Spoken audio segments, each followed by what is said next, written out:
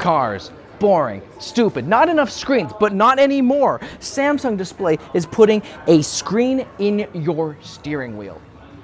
I don't know if that's really a good idea. Would you want glass flying into your face when your airbag goes off? They got a screen in the center console. What if they got a curvy screen for your passenger? Or maybe something for the kids in the back that you can roll away so you don't look like a parent in your cool ass minivan? 8-inch screen rims, boy! Listen, a lot of this stuff, it's not gonna go to market, but it's kind of cool to see where the car of the future could end up.